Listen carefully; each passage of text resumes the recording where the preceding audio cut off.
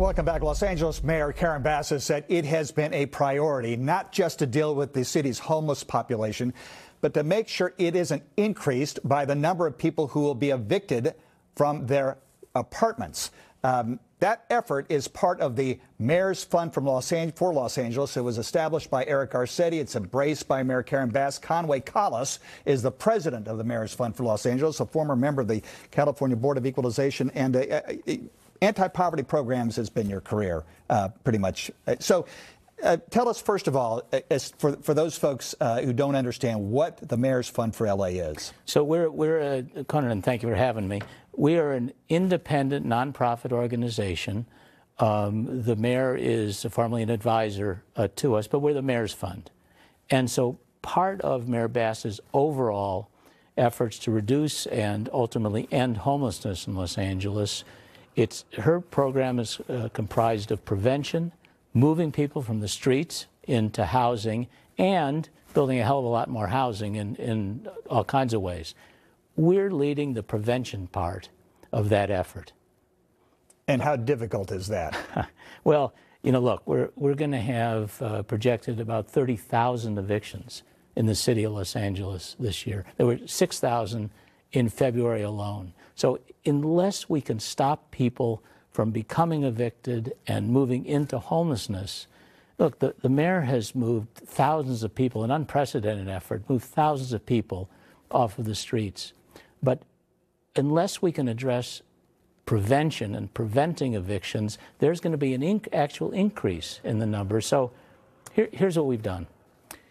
At this point, we've reached out directly and asked over 370,000 Angelenos if they're at risk of homelessness, if they need help, if they're at risk of eviction.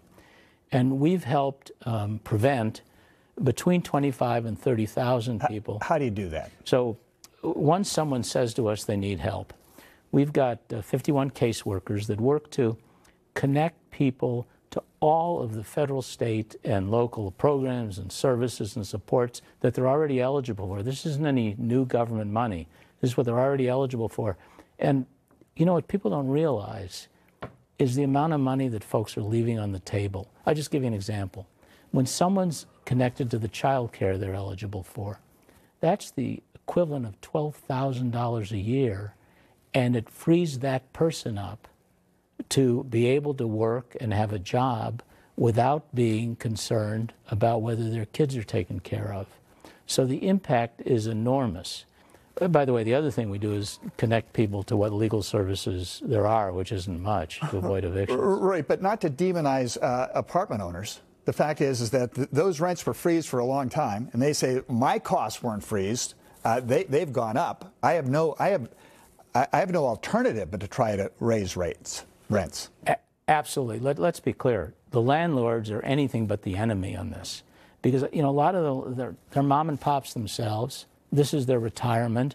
They've got bills and mortgages to pay. Landlords aren't the enemy. So what we've tried to structure is something that's a win-win for both.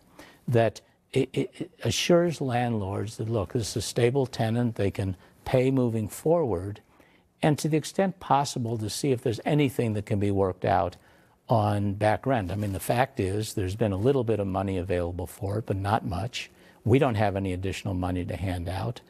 But what we are able to do is to try to work with landlords to say, look, the person can pay moving forward.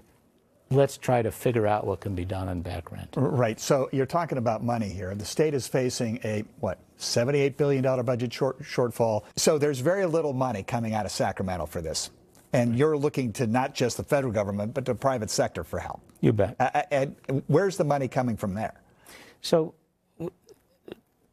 we've raised, as part of our overall program, is about $5 million a year just to do the preventive work that we're doing, and to try to provide to help with legal services. We've recruited 350 private pro bono attorneys to help provide some eviction defense, at least to get to the point where we're able to negotiate with a landlord to see if something can be worked out, particularly with people being able to pay forward. But the fact is, look, the city faces a deficit, the state faces a deficit, And I think the mayor has the federal government helping already with trying to move people from the streets. So money is an issue.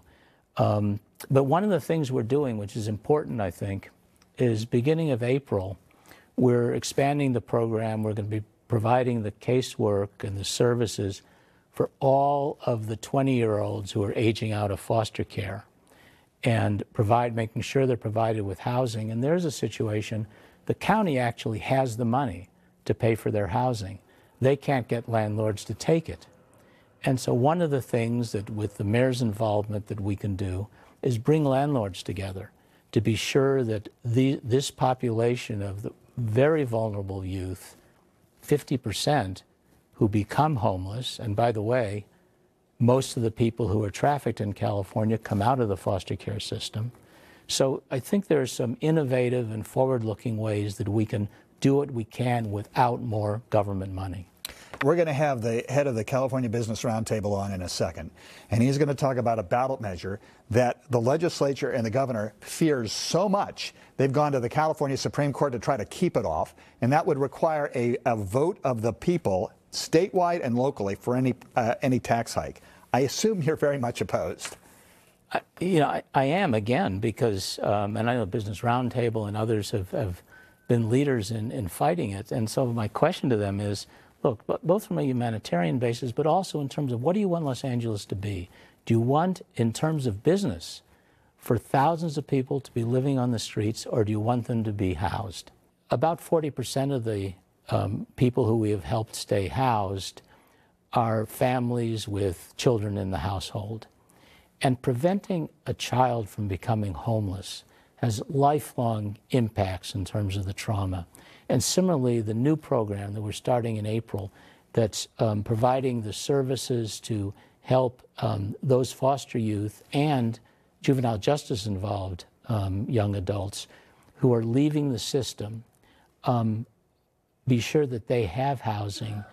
Those are the kind of things that are transformative in terms of making a difference, not just helping people now to stay off the streets, but in a permanent way to help them stabilize and live productive lives. Conway Collis, thank you very much. The head of the Mayor's Fund for Los Angeles, a career anti-poverty public servant. Thank you very much for taking. Thank you for having me. Up next, we talk with the head of the California Business Roundtable about that ballot measure, which may end up on the November ballot and could cause some changes, certainly would cause changes, to the revenue enhancements at the state and local level when we return.